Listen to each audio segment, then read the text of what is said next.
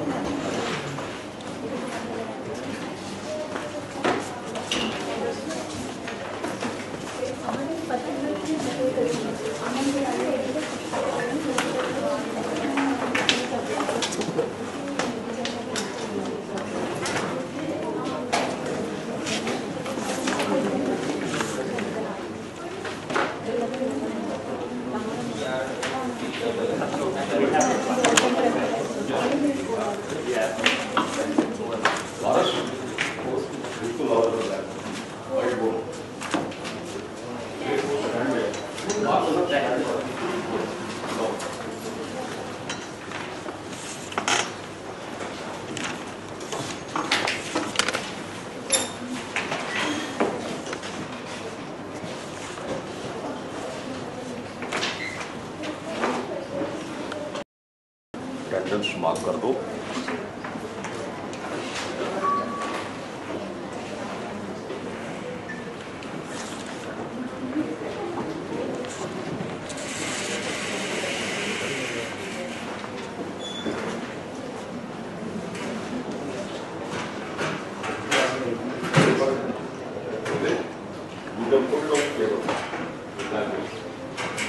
Or just on the floor, yeah.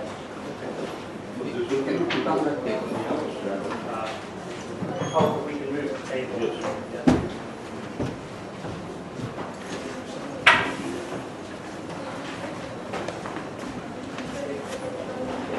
It shouldn't overlap the screen.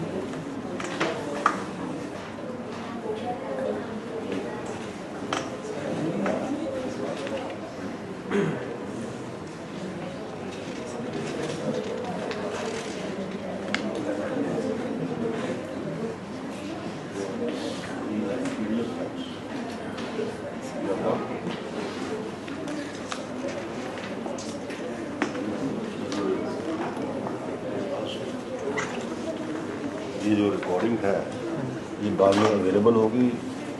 अभी तो live हो गया ना, तो रिकॉर्डिंग कहाँ पर? यूट्यूब में? क्या उसमें टाइप क्या कर?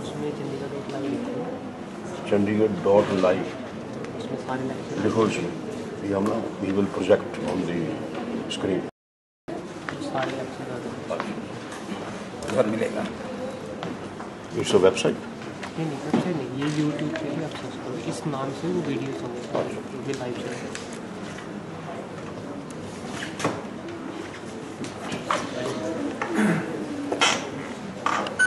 Okay, so good morning, everyone. Switch off the lights. It's better. Light बंद। Actually, should I get a bottle of water? So this is last day of the workshop, and I'm going to do 2 or 3 things. So the first thing is some background that we didn't get to earlier in the week. So where the scattering equations come from that give rise to the PDF. So scattering theory basics, and then some more advanced scattering theory that leads to the Debye scattering equation and the PDF equation. So this is how we get why the PDF functions are the way they are is coming. All right, so let's just review why it's important. Everything is made of atoms, and the key thing is that the property of materials depends not only which atoms the material is made from, but how they're arranged in space. So in order to understand any material, we need to be able to find out where the atoms are. And there's actually a very nice example of this, which is the most simple thing you can imagine. It's carbon. And so carbon has multiple forms, but two of its most important forms are diamond and graphite. And if you look at the properties of diamond and graphite, they're exactly opposite of each other. So diamond is very, very hard. In fact, diamond has industrial applications for its hardness. It's used in cutting wheels, it's used as an abrasive for cutting very hard things. It's transparent, it's a wide bandgap insulator.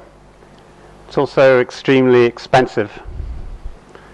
On the other hand, graphite is made of the same materials, pure carbon, but it's very, very soft. In fact, graphite has industrial applications for its softness. It's used in pencil leads, it's used as a lubricant.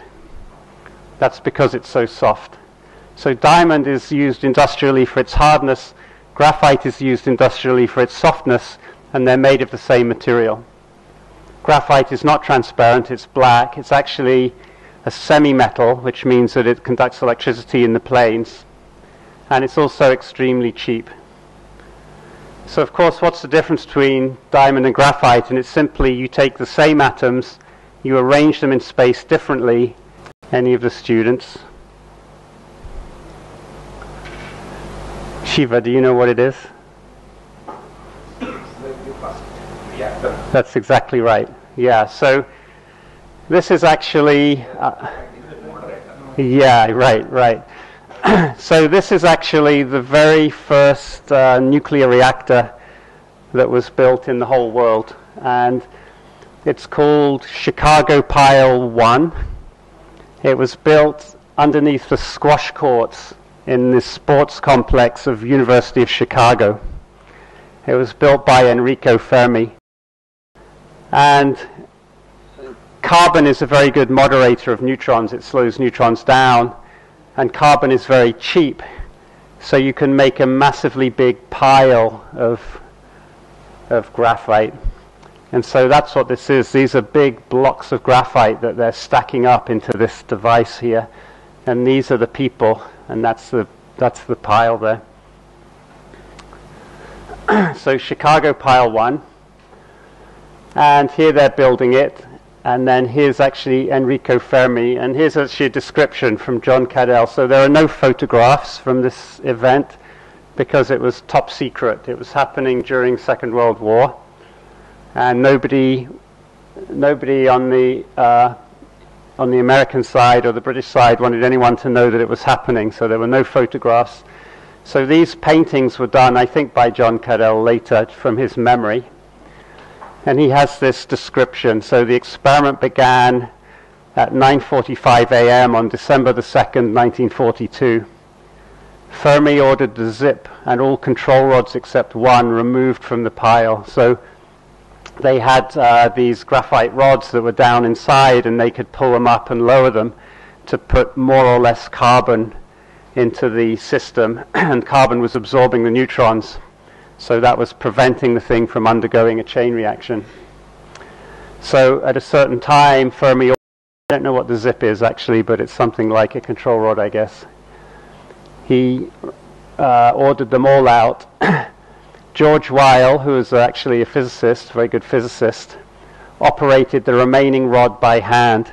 So his job was to lie on top of this nuclear reactor and pull out the control rod by hand. Fermi ordered removing of the final rod a foot at a time. So basically they wanted to go very slowly because otherwise George Weil would have been blown up. Yeah. So he moved it up 1 foot, then they monitored. the neutron flux and then moved it up 1 foot, monitored everything.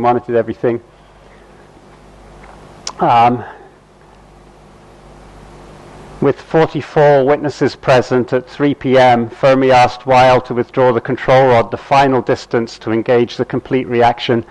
So Fermi had done these careful calculations, and he had figured out exactly how far the rod had to be out in order for the thing to reach criticality and to start a chain reaction. And it actually happened exactly that way. So at 3:42 p.m., Fermi concluded that full criticality had been achieved and ordered the zip in. The world's first self-sustained nuclear reaction had been achieved. And it was all done on a big pile of graphite. Now, I always thought that it was called Chicago pile because it was a big pile of graphite, and I think most people actually assume that that's the case. But it turns out that actually Fermi was Italian. He was working in Italy. He was a theorist at University of Rome. And Mussolini came in. Mussolini was basically fascist dictator, and he started trying to mimic Hitler, and he started anti-Semitism, so he started wanting to persecute Jewish people. And Fermi was not Jewish, but his wife was Jewish. And so in 1937 or 38, so I think one year, 1937, he left Italy and he came to Columbia University in New York. That's my university. And he gave some lectures and then he went back. And then in 1938 he came again to Columbia University and he didn't go back. So he basically defected to the US and stayed there, and then he was behind building this first nuclear reactor in the US. So that's what happened there. And then the next thing that happened, because Fermi was Italian, is he opened a bottle of Chianti. And they all drank wine to celebrate this event. And then all the people who were there, they signed the bottle. So this is a very historic empty bottle of Chianti wine. All right. So this is just motivating that we need to study structure. We need to find out how that happened in the collision region. So that's exactly what we do when we do scattering experiment. We have an incident beam we know about. It's highly characterized. We have a scattered beam that we detect, and that's highly characterized. So we know a lot about the incoming beam, and we know a lot about the scatter. And then what we try and do is we infer some... Okay, I put this in the wrong place. So what we're going to do is we're going to discuss a little bit about collisions. Physicists. So physicists are very used to having a hypothesis, then doing an experiment to test it. So they said, why don't we apply physics principles to teaching and learning? So what you do is you say, I have a hypothesis that this way of teaching is more effective for the person to learn. But nobody ever tests that. So they said, okay, we're going to do these tests. Virtually no conceptual understanding. So the lecturing is actually very ineffective for you to gain conceptual understanding. It's an okay way to transmit factual information, but conceptual understanding not. And so actually the person leading this was Eric Mathur, who's at Harvard University. And so you think Harvard University is one of the top Ivy League universities in the US. So it's like IIT. The top students go to Harvard. So they should be able to learn. And Eric Mathur was actually one of the top teachers. He got very good assessments, student assessments. The students thought he was a wonderful teacher. He gave good lectures. And so he did this test, and he said, I'm Eric Mathur, I'm at Harvard, I have Harvard students, I'm the great teacher, I'm not going to get the same result. And he got the same result. And then I tried it in my class. I was at Michigan State at the time, and I was teaching mechanics, and I had 250 students, so I had quite good statistics. And I did this, and I gave the test at the beginning of the course, And I got almost perfect binomial distribution. That's the distribution you expect to get if the people are guessing randomly. So it's a multiple choice test. If people guess randomly and you plot the distribution, it'll be a beautiful binomial distribution, and it was, except that there was a tiny tail. So some small, much less than 10% of the people basically actually knew it already. And I hadn't even taught anything. So then I'm teaching the course and I'm using my standard lecturing, and then at the end of the course and so you read or listen to the question, and then I give you proposed answers. So there's multiple choice answers, 4 or 5 multiple choice answers. Now you think about it by yourself and you decide which one answer is best. And you remember its letter, so it'll be A, B, C, D, E, something like that. You remember its letter. See how many people are voting for each answer. But you must keep your eyes closed the whole time, no cheating. Otherwise, Professor Khanna will do some terrible thing to you. I will keep my eyes open. So be warned, everyone, that he has his eyes open even as you have your eyes closed. Okay. Now everyone has to vote. Everyone has to vote, and everyone has to vote once. And if you're not sure, just guess. Doesn't matter. Because there's no grade attached to this. This is a mechanism for you to gain greater conceptual understanding. It's not to test your understanding. And actually, the best learning happens when you get things wrong and then figure out why you got them wrong. So it's actually best if you get it wrong, honestly. So just don't worry about it. Don't be stressed. Okay, and then what typically happens then is I'll get a distribution of your votes by the letter. And then if there's a broad distribution, which there often is, then something that we often do is I'll make you turn to your neighbor and you discuss with your neighbor. So you turn to your neighbor and the first thing you say is, hello, what's your name? And things like that. You don't have to ask that. But, you know, be kind and polite. And then you say, I voted for D, subtleties in conceptual issues. And then what we do is we vote again. And sometimes there's a big change in the distribution. It depends how persuasively you argued your case. So if you argued D and you had a very strong reason, you might persuade the person who answered E that D is the correct answer. Or you might not persuade them. They might stick with their original answer. Okay? All right, so we're going to do one. So this is the question. A mouse is A, big, B, small, C, both, D, either, E, neither. All right, so think about it for a little bit, what your best answer is.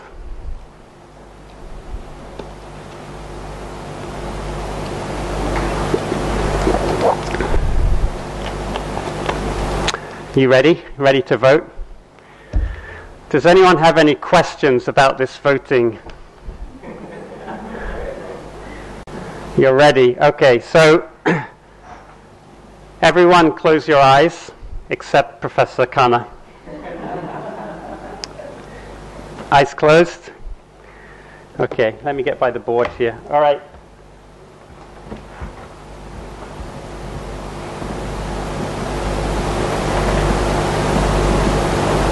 Okay, who thinks A, big? Who thinks B, small?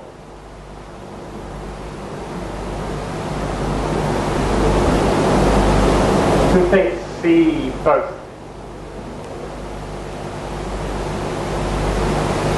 Who thinks D, either?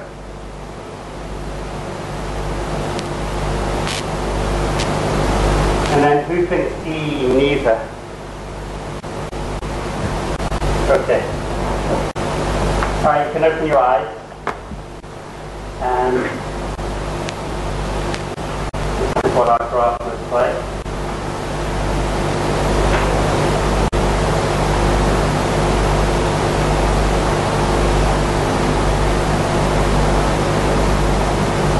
Beautiful graph. Okay, so we will try this thing. So you can, is everyone paired up with someone? If you're not, maybe just scooch over so that you can talk to someone. But you want to go over there? Okay, so just turn to your neighbor and then try and ask them what they voted for and then ask them why. Even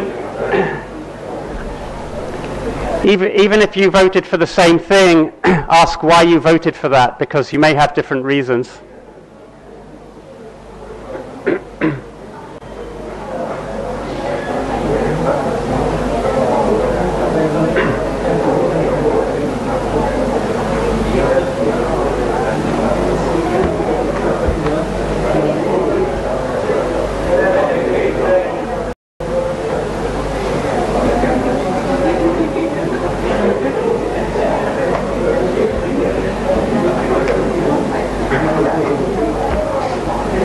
You guys in agreement?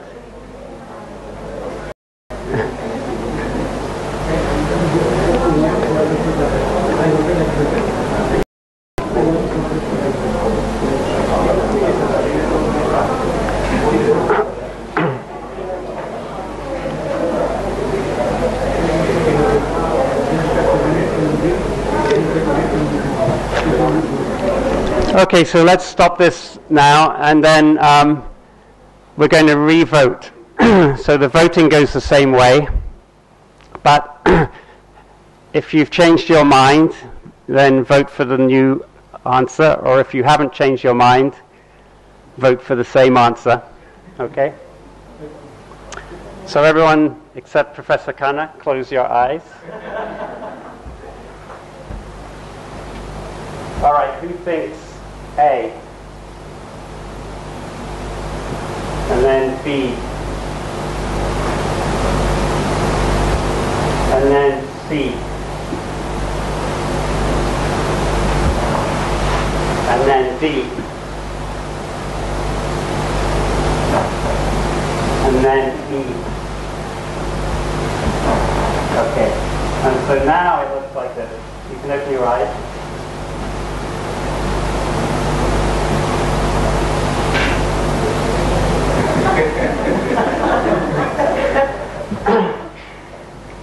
So it's a big delta function.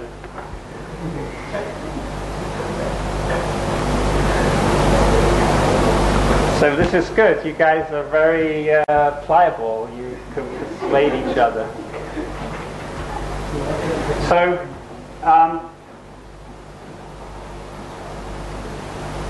let me ask somebody who voted for D why you voted for D. So who voted for D? Yeah. Okay, so why did you vote for D? Yeah, you. So I think the mouse can be small or big. The mouse can be small or big. But why can the mouse not be small and big?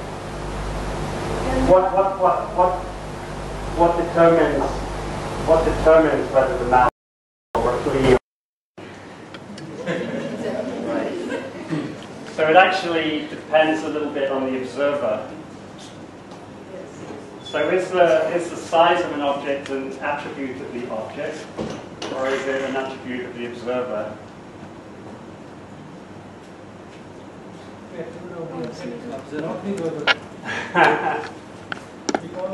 But let's come back to your or, and I have someone who voted C. Rose, who's my C person? Okay, so this is a courtroom, and this person has posited that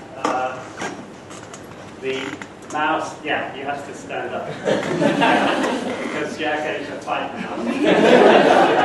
So she says that the mouse is big and small. No, big or small.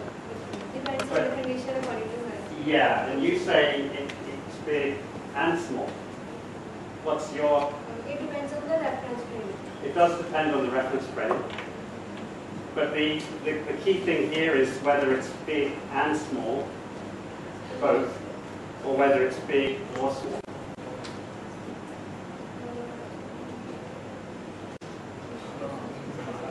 The mouse is one thing. We can move anywhere. But there are a lot of observers, not only single observers. Right. So she used this example that it was another animal was small or big. So I said flea and an elephant. So what happens if there's a flea on the mouse and there's an elephant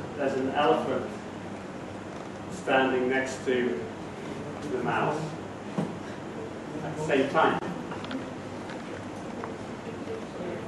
It can be either way or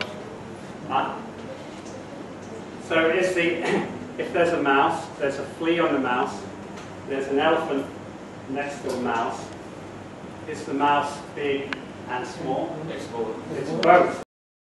It's both. So you're all wrong. You go to the bottom of the class. So you're right, you had just one.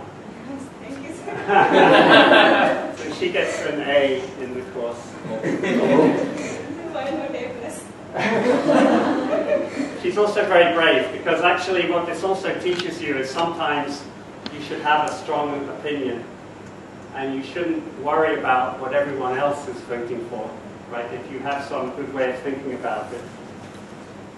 Now, you people who are all wrong about it being either, there's one more little bit to the story that you guys can sit down, that I say, which is that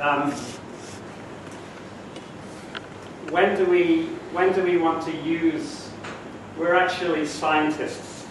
I'm a scientist, I'm not an elephant and I'm not a flea. I'm a scientist. And I want to use this concept of size to do my science. And actually it's very inconvenient for something to be big and small at the same time from a scientific perspective. Right? So actually what I want it to be is either at any given time when I'm modeling it, I want it to be either big or small. So at any given time it is big and it's small.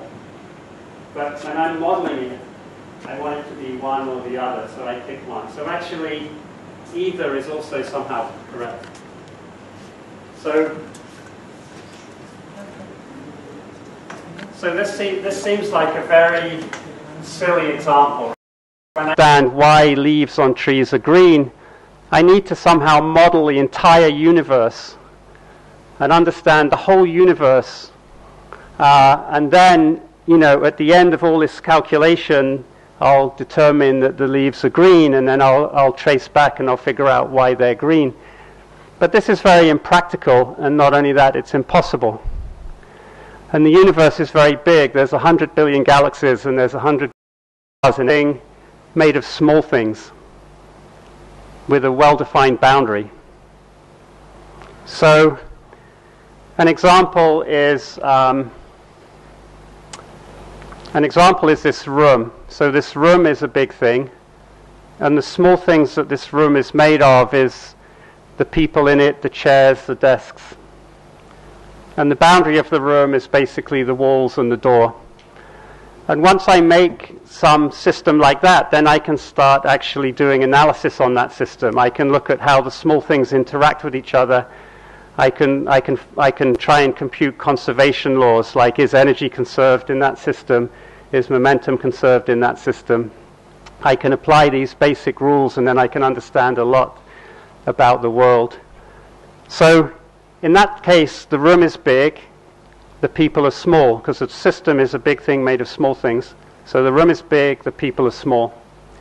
But your person and you're also made up of even smaller parts, right? So if I wanted to model you as a person, I would say the person is the big thing, and the small thing things the person is made of is eyes and ears and nose, legs, arms. And I can go down even further. I can say, what's your eye? Your eye was a small thing and you the big thing, but let's make the eye the big thing. What's the eye made of? And it's made of a cornea, retina, whatever. I don't even know what an eye is made of. Okay, so basically this concept of whether things are big or small is really fundamental to how we model the universe. And actually, this is really the true answer, that everything is both big and small. But when I'm operating as a scientist, I want to do a very careful job of picking my system and then analyzing it. Okay? Does it make sense? All right, so we're going to do this for collisions. Here's the question. In all collisions, energy and momentum are both conserved. A, no, momentum and energy are never conserved. Yes, both momentum and energy are always conserved. C, momentum is always conserved, but energy is not always conserved. D, energy is always conserved, but momentum is not always conserved. Okay, I think that's all. So think about that for a bit.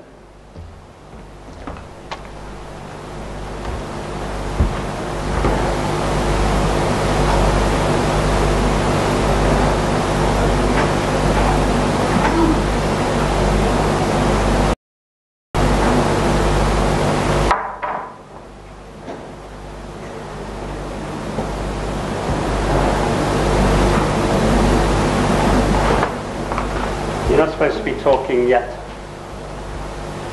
With your own opinion. All right, you ready? Dr. Khanna? Physics has come, I will also close my eyes. But that doesn't mean everyone else shouldn't. Okay, so close your eyes. Everyone votes exactly once. Yes, both momentum and energy are always conserved.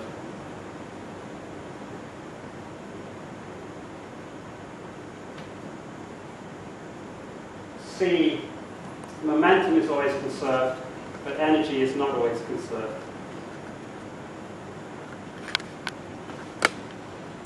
And D, energy is always conserved, momentum is not always conserved. Okay, you can open your eyes, and this is our distribution here. So this shows you how difficult physics is. Because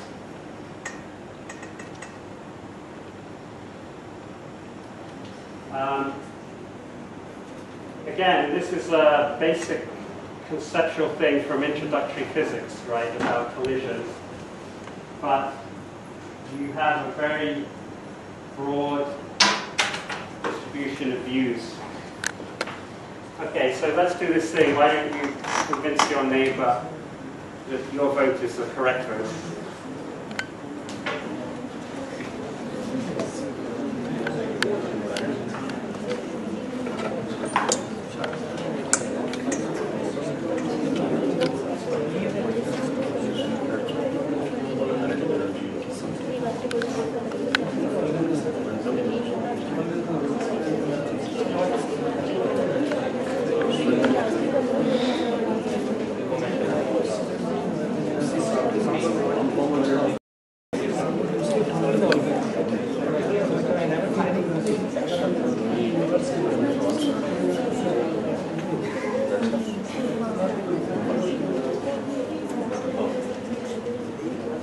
You guys ready? Let's see what happens. Last time it got really, really sharp. We'll see what happened. It got really, really sharp on the wrong answer. Or kind of the wrong answer. Okay. So, close your eyes. Destroy my axes. Okay, A. B. Both are conserved. You have to close your eyes. Demerit.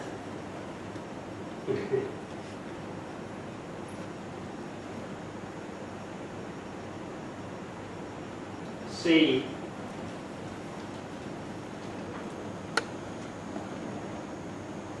D. Okay, so this time it looks like we, well, I haven't probably counted quite correctly, but more or less just one person changed their mind. So you guys are now all very confident in your answers. Okay, so who wants to start? Somebody who picked something. Should we start with, which one should we start with? B? Let's start with B. Okay, who voted for B? You have to put your hand up if you voted for B. Everyone's concerned in the universe, kind of. Is that the... Yes. Does anyone else from B have anything to add to that? Why you think they're both conserved?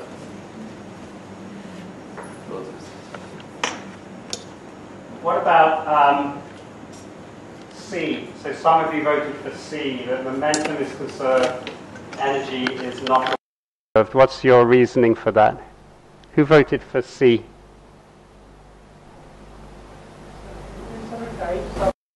Whether it is an elastic collision or inelastic Wow, collision. great answer. It's elastic and inelastic collisions. In every type of collision, momentum is always remains conserved. But if we talk about an elastic kind of collision or perfectly inelastic, some part of energy of that system is converted into another form of energy. That's why. So how did the B people respond to that? So, but overall energy is always conserved. Overall, if we talk about universe as a whole system, then we can take it. But for that particular system, energy is not conserved. Energy is going into another form. But that energy is going somewhere. Somewhere it is not going. annihilated. It depends on, we are talking about the whole system or whole universe. Oh, But okay, it is- okay, so it depends whether you're how we talking are about, taking it this depends what your system is. Yes. So can you elaborate more on that? Say more about that. Maybe try give an example.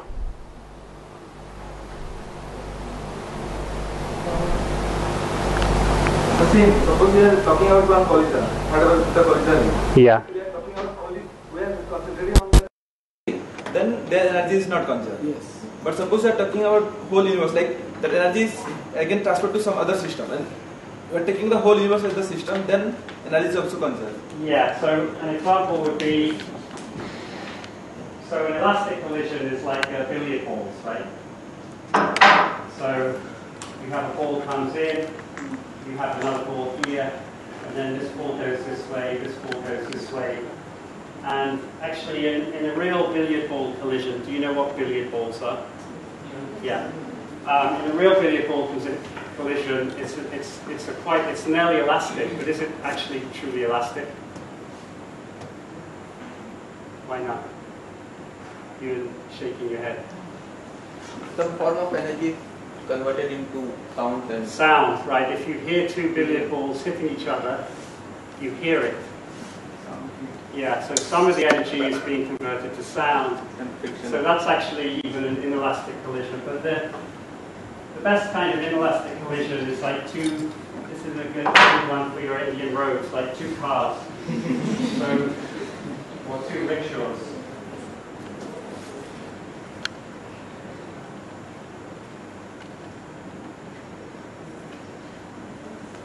Kind of this shape. This one's apple.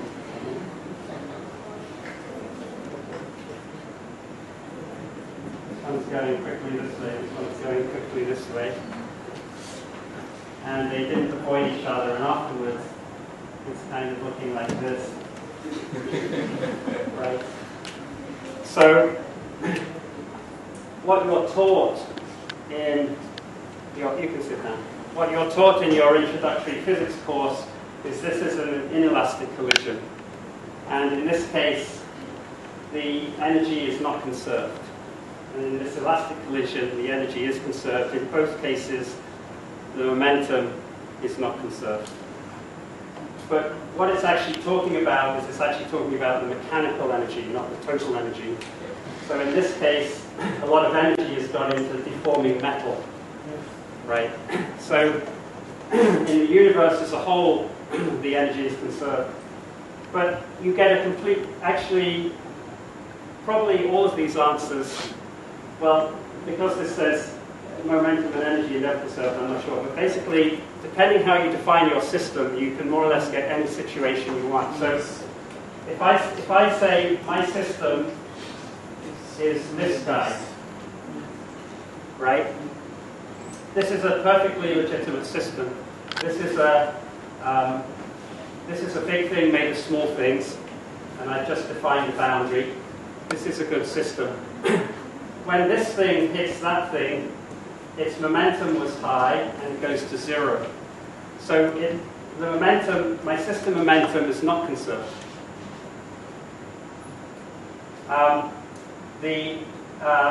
My system energy is, I think it's not conserved as well. Right? On the other hand, if I make my system to be this, then actually momentum is conserved. So the total momentum of the system is conserved. What about if this was happening? If this was happening, but they were on a hill?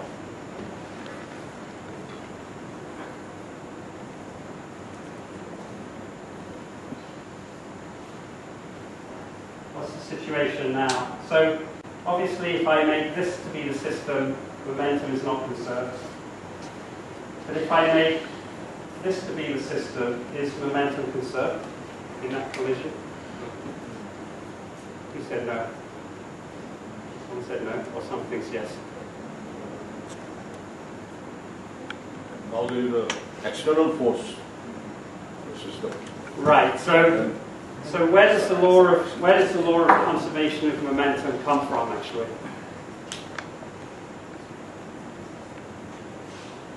It comes from Newton's third law. Newton's third law says that for any action, there's an equal and opposite reaction. So any force, there's an equal force in the other direction, right? And what that means is that but things happen, right? So this thing will experience a force. If I draw a system around this thing, actually what's happening there is that there's an external force being applied to that thing, right? If I put this on a hill,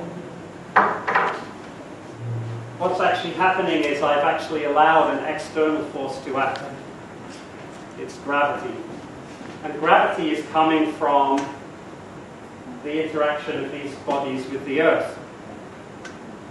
So how can I restore momentum conservation then? By what? Yeah, so actually then if I put these guys on the Earth and I make my system to include the Earth and the particles, then I will have momentum conserved again. So I'm just kind of showing you this, that actually when we teach you stuff in physics, we're usually lying to you. But if you can understand this concept, and if you can apply this concept, you get a lot of insight. There's another problem that you guys often probably work on, which looks like this. You have a sloping plane, and then there's a pulley here, and then there's a block, and there's a rope, and then there's another weight here. You've all studied these problems, right, and tried to solve them. It turns out, actually, that this is a collision. It doesn't look like a collision, but it is a collision. We've got actually two objects that are interacting with each other through force, and the system evolves over time. And so you can treat this problem just like a collision, and you can do the same games of drawing different systems. So I can say, I'm going to draw a system around this guy, and I'm going to analyze what's happening to this guy. I'm going to draw a system around this guy. I'm going to analyze what's happening to this guy. And I'm going to draw a system around the whole thing, and I'm going to analyze that. And that's basically how you solve the problem. And that's how you were taught to solve the problem, except nobody explained to you probably how you were using systems. And the system concept is so powerful you can apply it in really a lot of your work, the stuff that you're doing in the lab as well. All right. Oh, there was another one.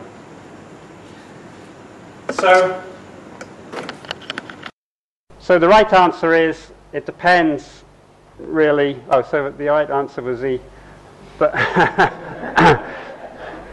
so, yeah, I mean, it depends, but it depends again on you, the observer. You're the observer, so you're in control. You can do whatever you want. So the power of systems analysis is that you're in charge.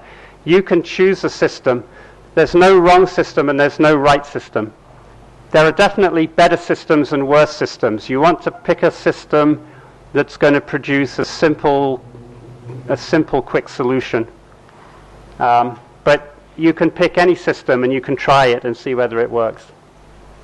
Okay.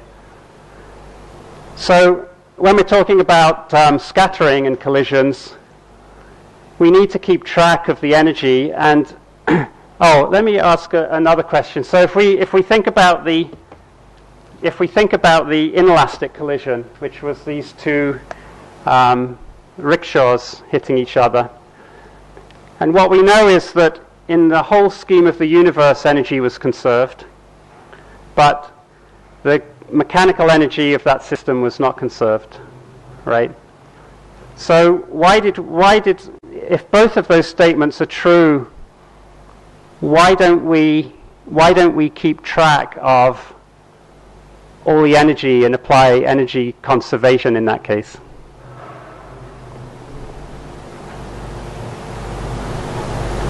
Why do we just say, oh, I'm going to throw away this powerful concept of energy conservation when I'm trying to solve this problem? Is conserved, but energy is not conserved. But we know that that's not true. Momentum and energy are always conserved. So why do we talk about something where there's not conservation like that?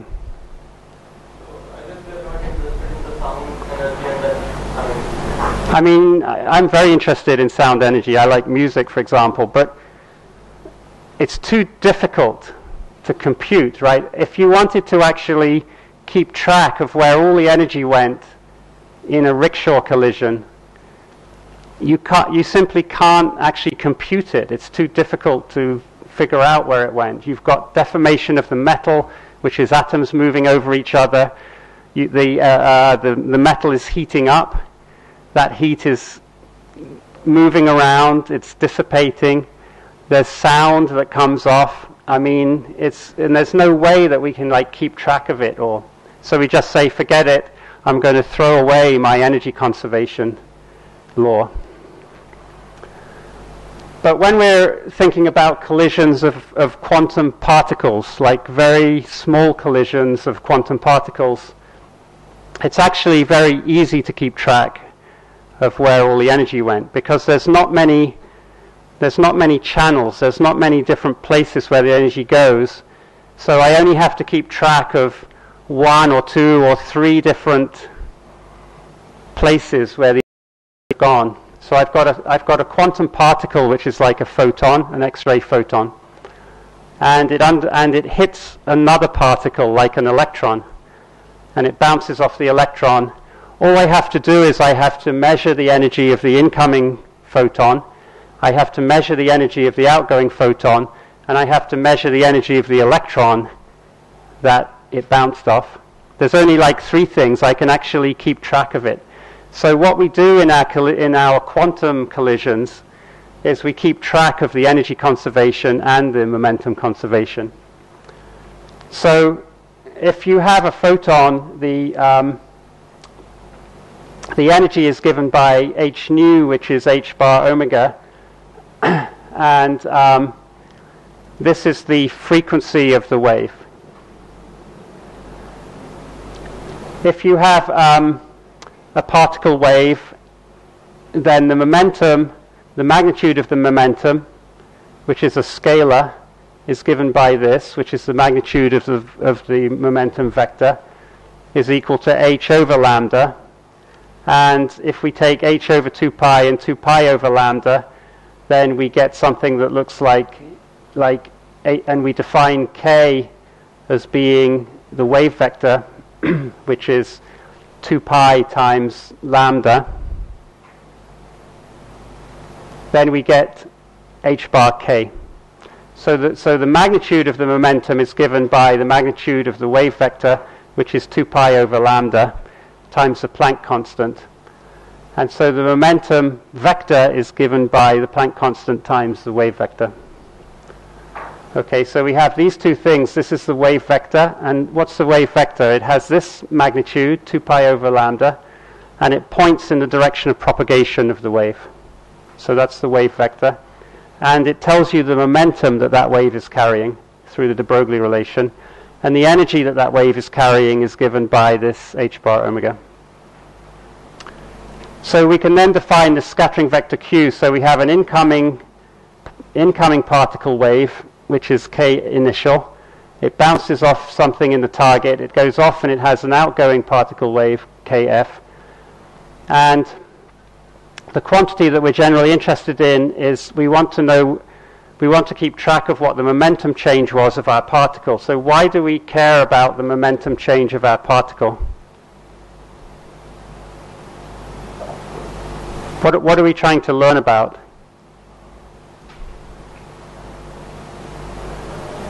When we do a scattering experiment, are we trying to learn about the X-ray? What are we trying to learn about? You're trying to learn about the system that you're scattering off. And how do we learn about the system that we're scattering off? We measure some property of this particle that's doing the scattering, and we infer something about the system. So if we measure the change in momentum of the particle that's scattered, what do we learn about the system? Exactly the same energy and momentum that was transferred to it. So we can actually, by doing this, we can find the spectrum of energy levels, and we can find their momentum inside the system. So it's actually very, very plane wave coming in. So we have a plane wave that comes in, and let's say it's an electromagnetic wave, an X-ray. Charged particle, and when a charged particle accelerates, so it's oscillating up, it's accelerating, and then it's accelerating down, accelerating up. When that thing oscillates like that, there's a spherical wave that propagates out from the electron that was excited. Now when we do our experiments, that's all happening in a tiny little sample that's sitting in a powder, which is sitting on the diffractometer. And we have a plane wave coming in, it excites those electrons, and they come out as a spherical wave like this.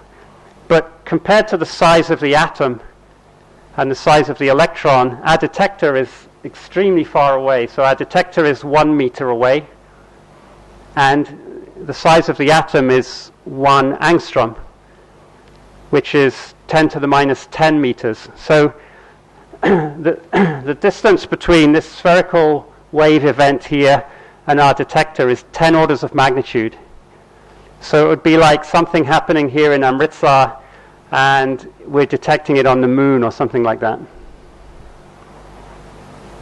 So we have to dot out far, and now actually this spherical wave has got a very large curved wavefront like this. But that's only kind of to the edge of the sample yet.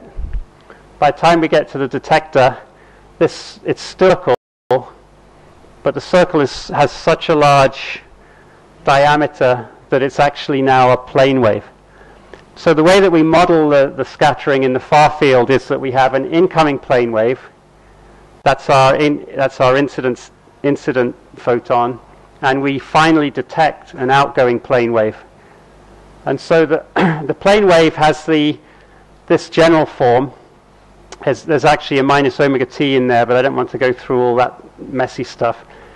So there's basically So this is the amplitude of this wave in the far field, and it has a prefactor which I'll come back to, but it has this form, this exponential form.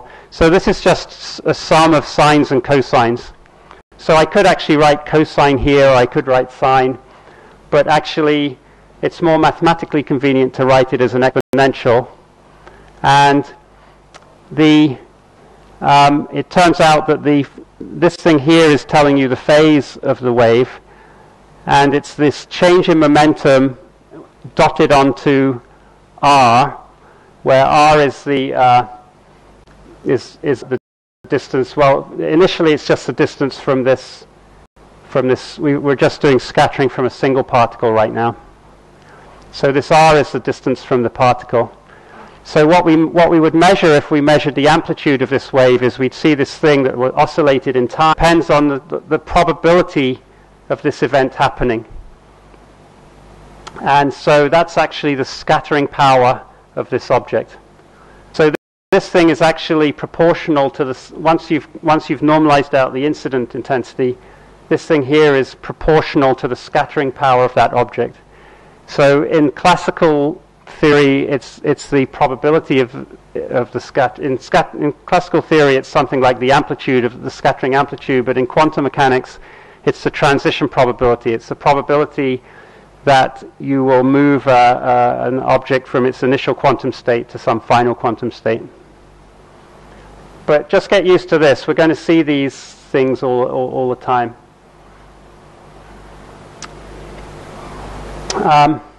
So this thing here is an amplitude, wave amplitude, and basically the total amplitude that we measure here, what we're going to have is we have an atom now, and it has many electrons in it. So we're actually going to see over here, we're going to see the intensity from scattering from all of the electrons inside that atom. So all I have to do is I have to sum up here over here, and in general what's happening is that the wave is coming in continuously, the scattering's happening continuously. So we actually don't do a sum over these scattering events, we do an integral over the scattering events multiplied by the electron density. So the probability of scattering is going to be higher at some location in space if the electron density is higher in that location in space.